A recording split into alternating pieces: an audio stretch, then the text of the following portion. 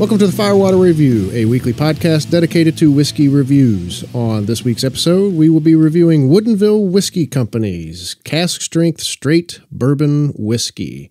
These fine samples were sent to us by our lovely guest, Mr. Tony Freund. I am your host, Seth Brown. I'm joined as always by my co-host, Aaron Cave. How's it going, gents? Going great. It's going awesome. Thanks for joining us, Tony. Yeah, thanks for having me on. Well, thanks for the samples. That's very generous of you.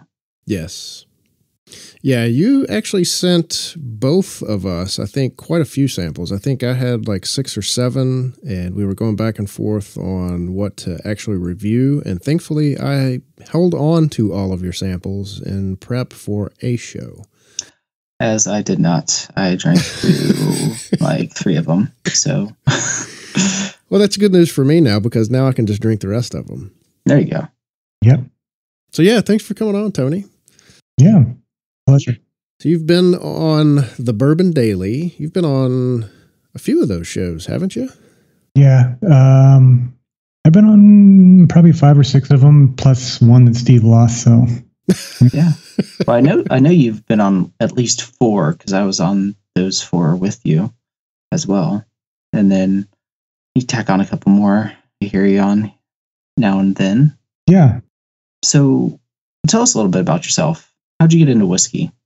So I've been drinking bourbon for a little over 3 years now, but I didn't really get serious about it until this year, probably January, February, when I found the Bourbon Daily, actually, and the whole Instagram community. So before, I was probably drinking just like Maker's Mark, Eagle Rare. I had a selection of maybe 20, 30 different bottles, but I really didn't know what I was doing until I found the communities and found all the different kind of bourbons that are out there, the rare releases and the local stuff, and it just kind of fell down the rabbit hole. So have you always been a fan of podcasts? This is actually my first podcast I've ever listened to. Oh, yeah? Yep. Wow. So what was it about the Bourbon Daily that sucked you in?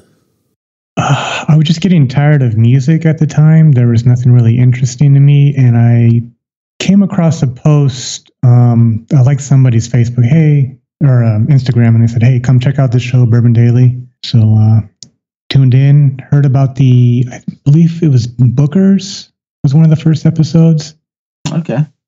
And yeah, I was just hooked after that. So when you heard that episode, did you go out and buy a bottle of Booker's and try it? Yeah, I actually bought a bottle of Booker's and Colonel E.H. Taylor for my friend's birthday. Man, you just went all at it then. That's yeah. You just trial by fire. So I guess we could accurately say that the ABV network shows have caused you to lose money. But gain friends. Oh yeah, gained a lot of friends. Spent a lot of money, but got a lot of booze here now, so I'm happy. Hey. Well, you know what, your selection there in Washington is pretty phenomenal. So when we did the best bourbons in your hometown or your town you're living in, those bottles you're listing that you could just go to the store and pick up. I mean, Elijah Craig Barrel Proof, Stag, Junior. That just blew my mind. Yeah, we have a pretty good selection up here. Yeah. This is my first kind of hunting season, so I've picked up a pretty good amount of bottles so far, but I'm seeing what we're going to get this winter. Yeah. Do you find yourself stopping in every store that you pass? Yeah. Do you also have like that main store that you go to weekly that you try to buddy with the manager or I did have one for a while, but they started to raise their prices, and then I kind of had most of everything on their shelf. So I started looking around, and I found another one actually that had a slightly better selection, and I've been stopping in there pretty regularly. That's good. Yeah. Yeah. Have you met the manager and talked to him and kind of let him know that you're a big bourbon fan? And not yet, but I don't think she's much into bourbon at all. Oh, okay. I ran into another bourbon guy there, and he's showing her, or she's showing him some stuff in the back they just got. She's like, I don't know what it is. But I came out and talked to him, and he said, oh, yeah, they have a pretty good selection here. I got some Michter's 10-year rye one time. So. Oh, good. Yeah. Prior to getting into it the way you have right now, the way you are right now, back in your maker's days and things like that, were you drinking it straight, or were you mixing it, or doing a little I would start off straight, and then usually just mix makers with Coke. Gotcha. Yep, kind of easing my way into it. So would you say, like over the past year, you've really noticed a difference in your palate? Oh, yeah.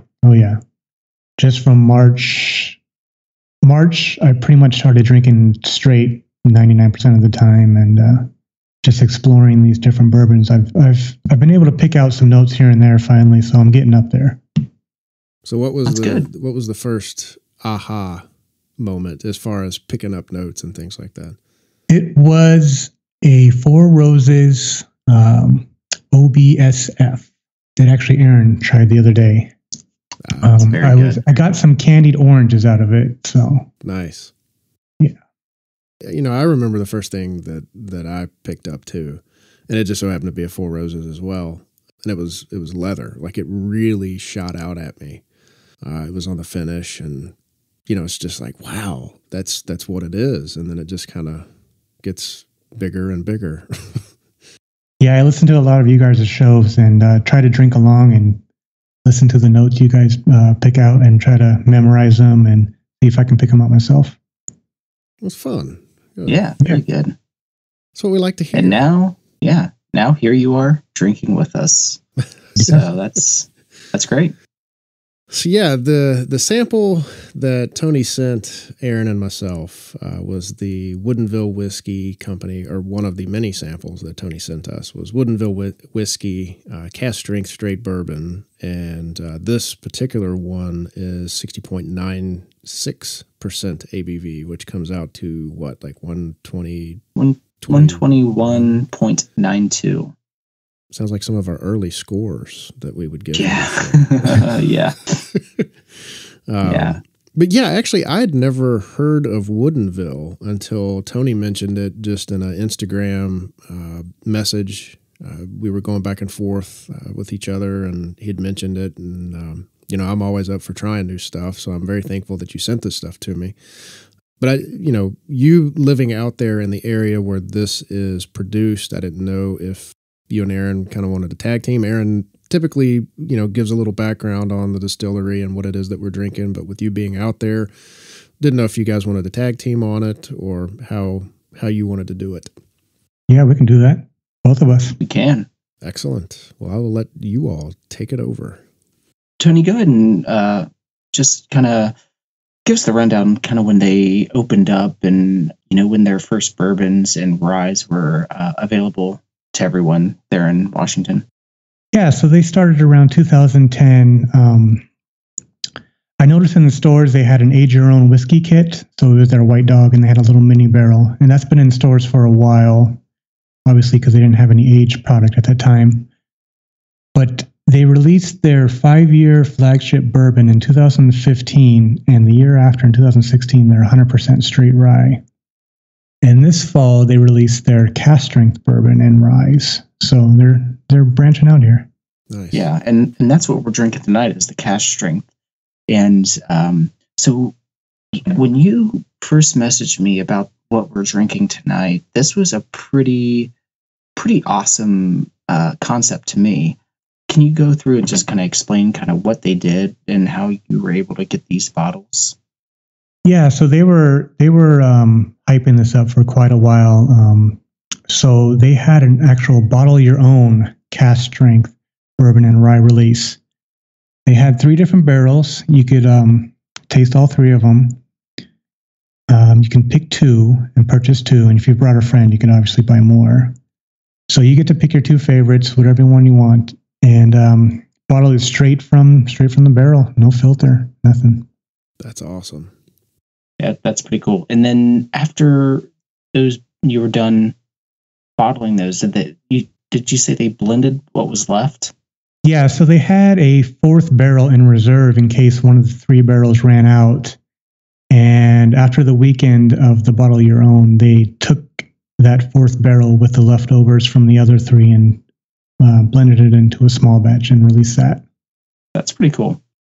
So I got lucky, got to talk to Ariel, who's one of the employees there, and she kind of gave me a little bit of the history and how the distillery runs and their mash bill and that kind of stuff. So their mash bill is they do 72% corn, 22% rye, and 6% malted barley.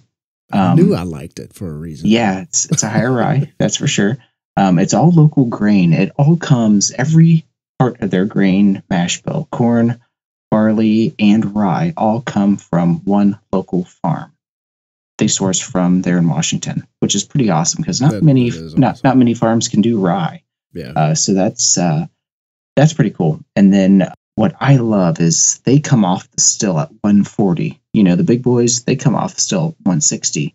To get max production, they come off at 140 and they're bottling at 110. So they're not adding as much water, and they're bottling at a lower proof, which I love. And all their bourbons are at least 5 years, so they let the stuff age, up until it gets to somewhat of a good maturity. They're not releasing a 2 or 3 year that isn't a good product. They're waiting until it matures.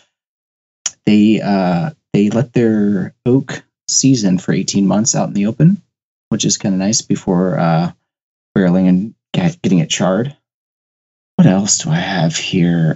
They recently just upped their still. They did have 1,000 liter still. Now they're using, I think it's a 5,000. So they've upped their production, which is very good. Anything else you want to add? Yeah, I actually didn't know they were only sold in Washington until I heard about the purchase from what is it, Hennessy Moet? Yeah, Hennessy purchased them. Yeah, so only Washington, and they're looking to expand definitely, and I'm sure they will with the purchase and getting some extra cash flow in.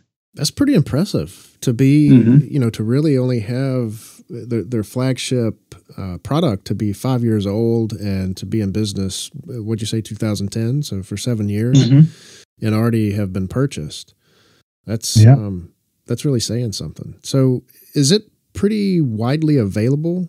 Can you walk into pretty much any store out there and they'll have a Woodinville product? Yep.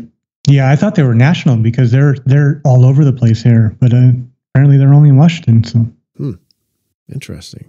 So you mentioned they had a White Dog product that you could, I guess, barrel your own kit. I think you mentioned. Did you ever try doing any of that with them? No. When I first saw that back in 2010, I wasn't really into bourbon and whiskey back then, and I thought, oh, well, if I buy it, I want to drink it now. I don't want to wait. So yeah, that would be my issue if I were a distiller. Yeah, I would have no product. A couple other little side notes. They are using 53-gallon barrels, and they do use a number 4 char as well. Yep. Excellent. All right. I'm ready to drink this. Yeah, I've been itching to. Anything else to add? No. I think we pretty much covered it. Excellent.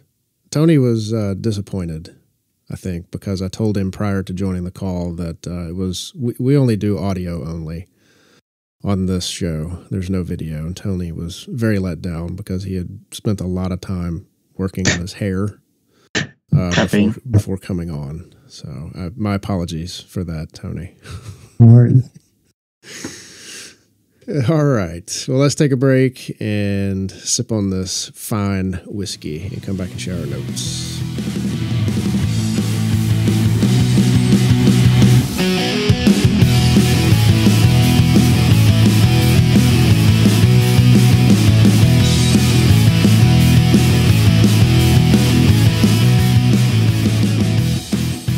Welcome back, everybody. In the break, we have been sipping on Woodinville Whiskey Company Cask Strength Straight Bourbon Whiskey. This is a cask strength coming in at, what did we say? It was 121.92 proof, and it is a 5-year-old single barrel.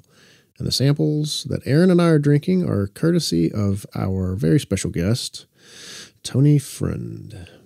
So, per usual format, I will let Aaron kick it off, then we'll let Tony go in the middle, and I'll bring up the rear as usual. Tony, I was going to ask, I don't know that we hit on the price of these, or did we? No, we didn't. It's around $55. Okay. MSRP, yeah. Cool. And 750 milliliter bottle? Yes. Excellent. All right, cool. Thank you, sir. All right, Aaron, take it away. All right. So on the nose, right off the bat, I get some sweet cherries and some raisins kind of hit me first. Then some light toffee, a little brown sugar.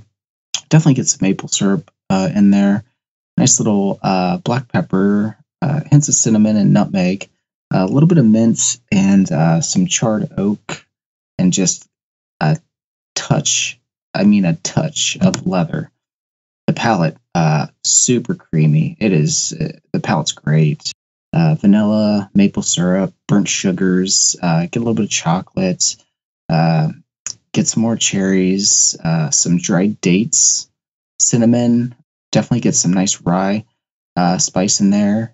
Get a little bit of that black pepper, hints of oak, and get a little touch of leather on the back end there. And then on the finish is long. It sticks with you.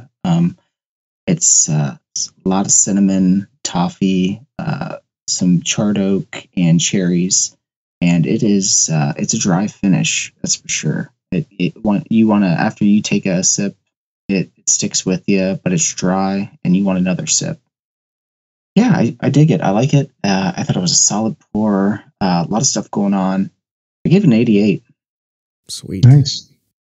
Love it. They're doing things right up there in Washington. Yeah. Yeah, I mean, this is all their own distillate, too. Yep. No sourcing involved. Awesome.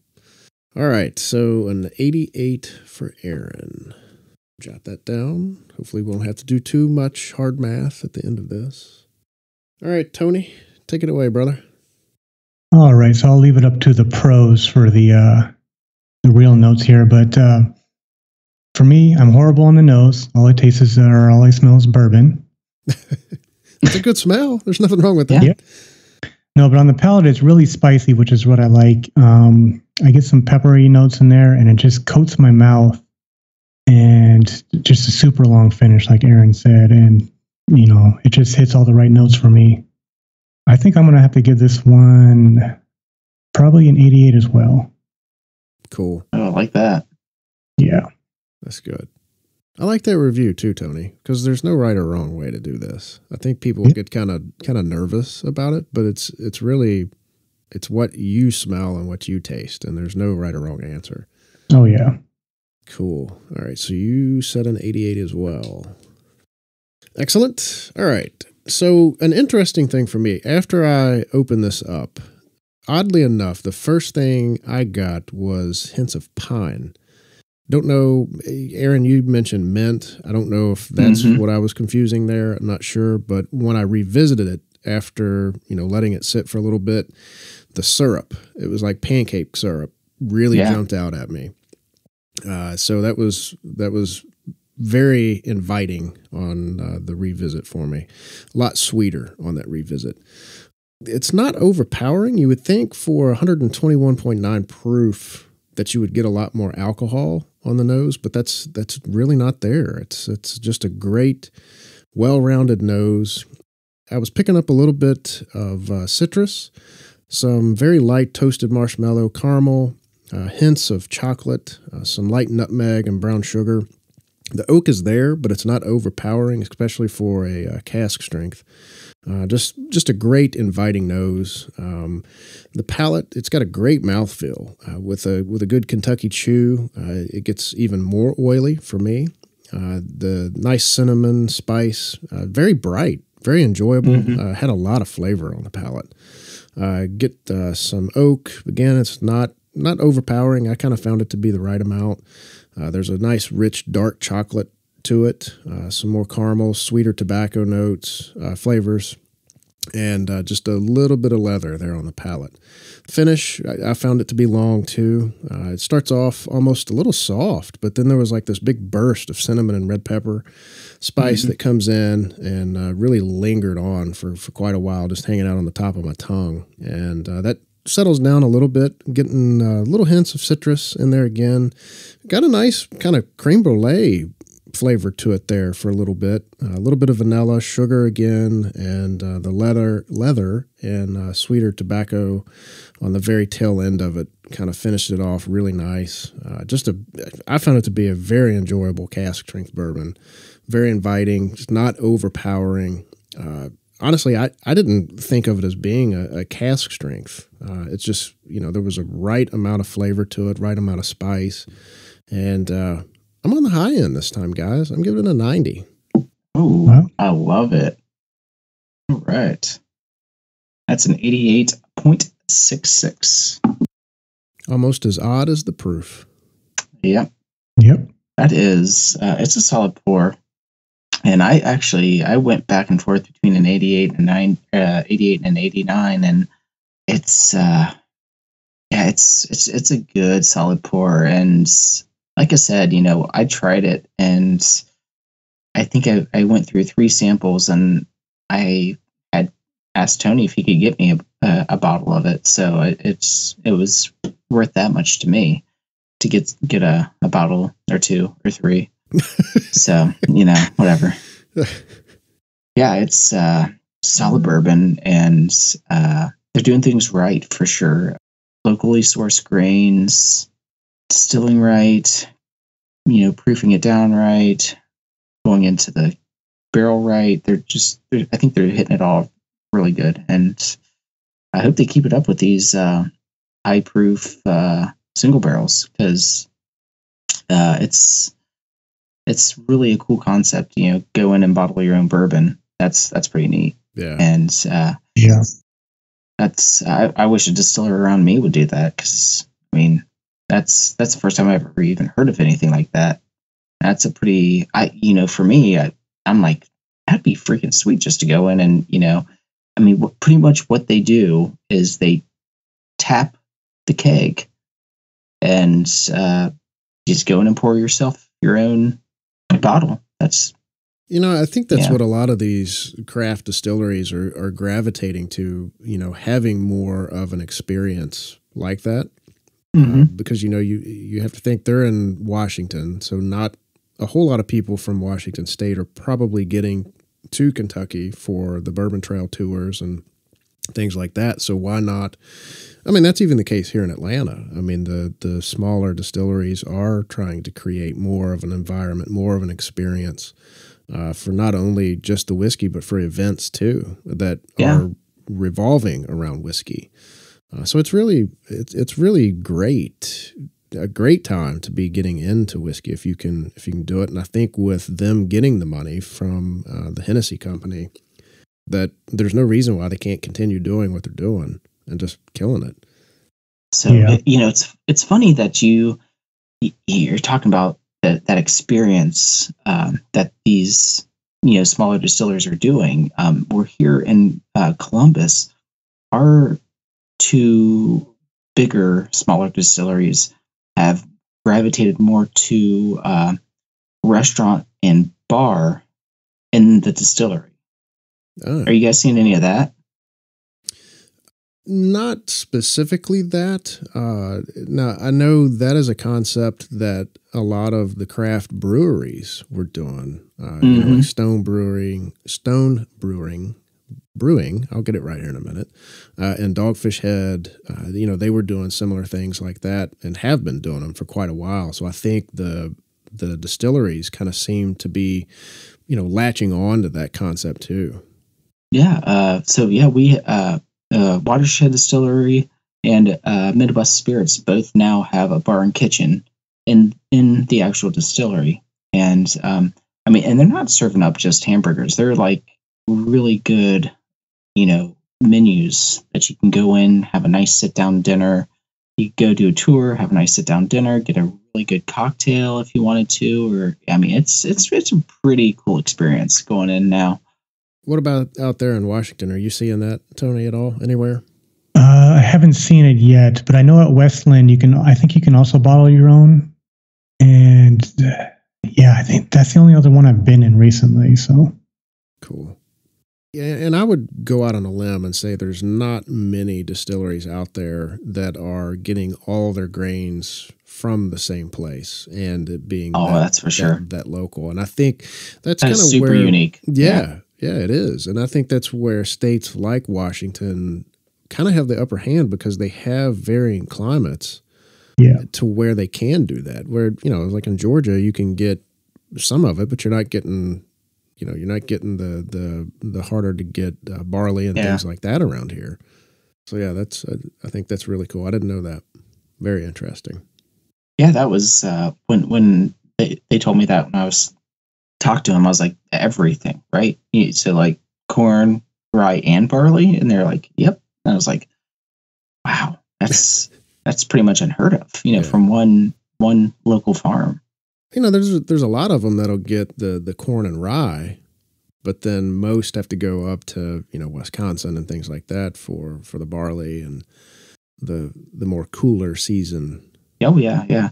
Well, yeah, I mean, you look at Wild Turkey. I mean, I'm sure their corn and rye is somewhat local, but they're I can't remember if it's the barley or the rye that they get from overseas because they want like the best. Yeah. And one of them comes from overseas, but I can't remember which one.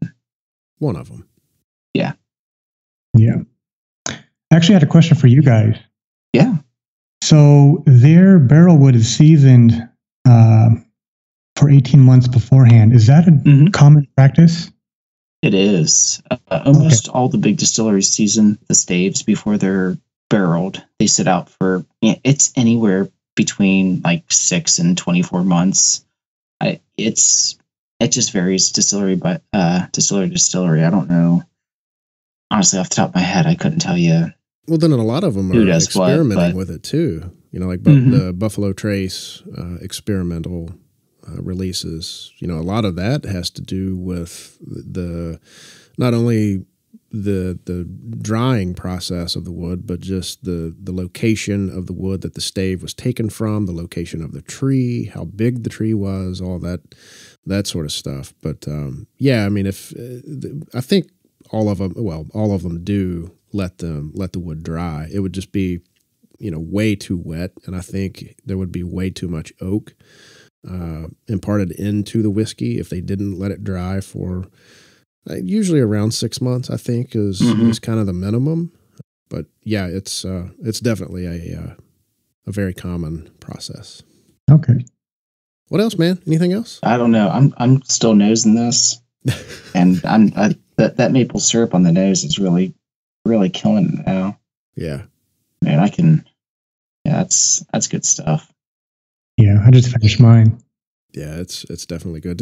Are there a lot of people doing private picks from Woodinville, like stores actually doing that? No, they actually had their first private pick with this release of the bourbon from Bob's Liquors. And Aaron has a bottle of that, actually. I do. And you're going to have a sample whenever you go pick it up from work. Means I have to actually go into the office. Yeah. Oh, that's all right. Cool. So there's only been one so far. Yep, first one. Nice. I can't wait to try it now. Yeah, it's a great pour. So is Bob's Liquor a big store? I actually never heard of it until I found someone on Instagram saying, "Hey, there's a store pick of this," and I said, "What? Where?" And found the place. It's medium size. We don't have a lot of huge stores around here besides the big guys. There's some great bars up there, though. Yeah. Yes. What's your favorite one? I actually don't go out a lot to bars, but if you've listened to the Bourbon Daily recently, we had a contest. I'm headed to Cannon in a couple weeks, and I've got $350 to spend. That could buy you one drink there. It could. Did listen to that show, and I mean, they all had really good suggestions. Jeremy Shell had I would have gone towards his as well, but I will tell you what, that Wild Turkey tribute that Chrissy was talking about, one of the best pours I have ever had. It is phenomenal. Age 15 years, it's, I mean, my top 5, that's in my top 5 for sure. If I had a chance to get a pour of that, I definitely would. Just you know. And I would venture to guess that Canon would have it. Yeah, they were going off their menu for this contest. Yeah. Okay. Nice. Well, yeah, that tribute is phenomenal. That episode yet. And so is the American Spirit, if they have that as well. That's another fantastic one. That's Turkey did. Yeah, Canon's a really cool place. I went out there, I guess it was last year. Yeah, it was last September, almost a year ago, actually. And that place is almost overwhelming, especially if you get the captain's log, which is an iPad. They have... oh, jeez. Yeah. The bourbons at the time started on page 70. It was an ebook. So it was page 70 of the ebook is where bourbons started. And I think bourbons ended on like page 95, 90 or 95 or something like that. And mind you, there's like at least 50 to 75 bourbons per page. I mean, it's just insane how much they have. I mean, they have stuff back, from 1913. Yeah, that's actually what kind of sparked this episode. I was going out with a friend to Canon with $350, and I had no clue what to get. So I was texting Steve, and he was making some suggestions. And I said, "Hey, if you turn it into a show, make it a contest, hear from 3 different people, I'll go out there and pick a winner and celebrate, drink it." Nice. That's awesome. Yeah, Kentucky tribute. You need to try that. So I don't know if anyone caught my Instagram post the other day, but Flaviar picked up a Cask Strength Scotch whiskey tasting, and that was pretty cool. To try those all those Cask Strengths next to each other, because I do enjoy a nice Scotch every once in a while, and but I gravitate towards the Cask Strength Scotches that are finished in like sherry barrels and stuff. And I've had a few peated ones that I like, but that was really cool just to be able to sit down and try 3 different samples, figure out, is this something I want to shoot for, something I want to spend my money on or not. So I really enjoyed that, and I'm actually probably going to pick up a couple bottles from that sampling. Nice. Oh, that's cool. I'm looking at it now. Yeah. Yeah, I saw that. And one other thing I want to talk about. So the month of November, Roundtable Woodworks, we are putting on a little challenge between me and Steve. We're going to see who can sell the most. The bourbon barrel, the bourbon cave tray, or the Steve Akeley. Interesting. So Shadowbox. So we're going to see which one sells the most this November. And whichever one sells the most is the winner. And the loser has to contribute to Toys for Tots. So it's good. It's for charity. So yeah, go out there and check out Roundtable. Look for the bourbon barrel, bourbon cave serving tray, and the Steve Akeley, and pick something up. Now, is it dollar amount or individual sales? I'm guessing just individual sales. Because I was going to say, if it's dollar amount, you'll win. You should. Well, that's if anyone buys it. Maybe someday, if Chris ever has time, he can make the little thing I came up with several months ago. Yeah, he's. We're gonna have him back on soon, because I got a couple projects in the work that he's working on for me. So nice. Once one of those are done, we'll get him back on, and we'll do that. What did he want to do? The Tom's Foolery Bonded. So I think I sent you that samples. So yep, we're good to go with that. And we're going to have Tony. We're going to have you back on to do some more Woodinville because Seth will have a Bob's Liquor. Plus, we have these ryes to go through. Yeah, and I actually just wanted to, I just got a big package from Roundtable Woodworks today. What'd you get? Yeah, I know. I'm excited. So I ended up getting the Bourbon Cave. Right? No. Oh, dang. That's next month. Get it next month. Get it in November. So I got the 6 Glencairn display barrel stave. Mm-hmm. Oh, love it. Got nice 4 barrel stave coasters with my logo on it. Nice. I got the new Glencairn coaster with my logo on it. And I got, I got 4 different laser etched glasses, and he also etched 8 of my Glencairns that I had on hand. So nice, man. Put some logos on there. Got a Firewater review Glencairn now. Nice. Yeah, I love it. Got to display those Glencairns. That's like Christmas in October. I know. Are you drinking out of that Firewater right now?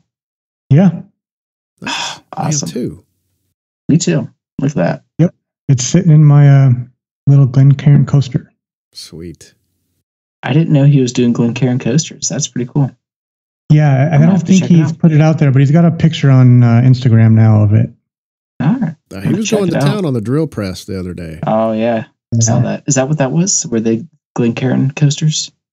Those may have been the... I don't know. He was doing coasters. I don't know if it was... He did them both. Was it? Okay. Yeah.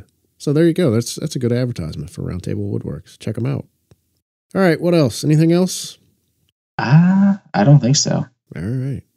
I think we're good. Tony, where can these fine listeners find you? You can find me on Instagram following the ABV Network at Glass of Whiskey 86. Mr. Cave. Oh, man. I feel like I'm doing too much these days. Always find me here on the Firewater Review. You can always find me writing for the Bourbon Zeppelin High Proof Single Barrel Bourbon. Find me writing for the Sons of Winston Churchill. You can also find me on Instagram and Twitter at Bourbon Cave. And I am Seth P. Brown on Instagram and about once per leap year on Twitter. And you can find me on this show, of course. You can find the Firewater Review on Instagram at Firewater Review. We always forget that. You can find all of our shows on the ABV Network website. That is abvnetwork.com. And you can find all of the shows in iTunes, Google Play, and Stitcher. You can find this show and all of those, as well as on the YouTubes. That is audio only, no video, as Tony can attest to. Sorry that you fixed your hair again. And we appreciate your reviews. Leave those if you can, if you want. We like your feedback. I think that's it. I got one more thing, because come November, little shout out to Hasseberg. We'll be doing Round the World Whiskeys again. Yes. So look for that in November on the Sons of Winston Churchill. Yeah, that'll be coming up pretty close to when this show drops. So, yeah. Yep. Look at them. That is the Son of Winston Churchill. That's at Son of Winston Churchill on Instagram. And sow.churchill.blogspot.com is the website. And again, that is Around the Whiskey World in 7 days. I'll have an article. Aaron will have an article. Our friend Monty will have an article. There's several more. Well, 4 more to be exact. Hey, look at that. I did math. Yeah, you did some math. Yeah. So, well, if you guys can find some Woodville or have a friend in Washington that can get you some Woodville, I would say go for it. Pull the trigger. You're doing some good stuff. Absolutely. And this was, what did we give it? It was an 89? 88.66. Let's round up. Yeah, 89. 89. Easy math. Yeah. Tony, thanks again for these samples, buddy. I appreciate it. Yeah. Yeah, love to share. Thanks for coming on. We'll have you back on soon. Until next time, please drink responsibly, and cheers. Later. Peace.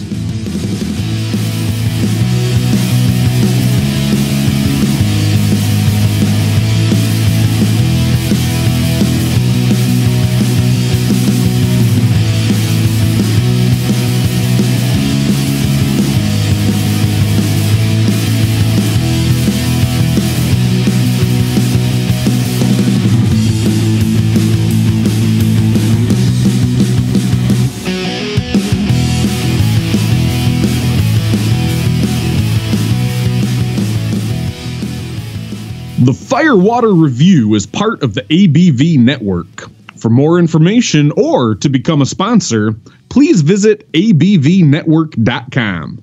Thanks for listening, and cheers.